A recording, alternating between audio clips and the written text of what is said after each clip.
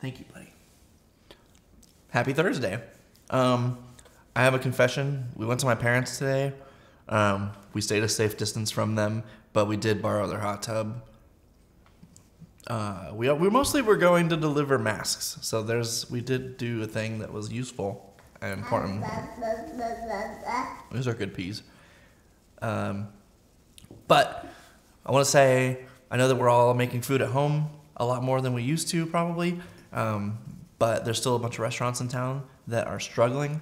There are two places that I had totally forgotten about because I don't think they have a huge social media presence. But Oriental Garden and Sangam, the Indian place, it's on University, which we got through Favor. They're very good places. So if you have the means, please support local Denton restaurants as much as you can, because I really, really would like for them to still exist when we get to the other side of this thing. Yeah.